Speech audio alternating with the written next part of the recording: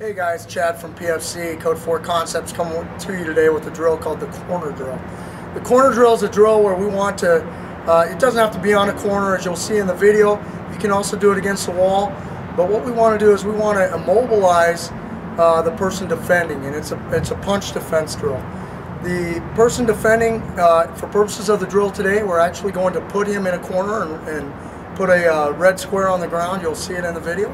The aggressor will come forward and throw 2 to 3 punches at the person in the corner, who will defend the punches using any of his covers, any of the covers that we've reviewed in previous videos or that you might have. The keys to this drill, what we're looking for is stress inoculation. We want to try to get the person used to being punched and used to the effect of a punch landing while not being overwhelmed in the process. The second thing we want to do is we want to make sure that we eliminate all the common errors we see.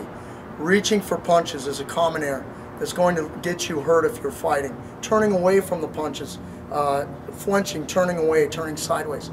We want to train that out of you so that you can stand in the pocket, if you will, right there in the corner when you do this drill. We also show you a variation where both people have gloves on. One person comes in and he's the aggressor for 2 to 3 goes, then they switch the other person for 2 to 3 goes. Alright guys, remember, this is a drill, not a tactic. This is to inoculate you against stress. Don't go 100%. Don't knock each other's teeth out. Give this a try in your training. Let us know what you think and stay safe.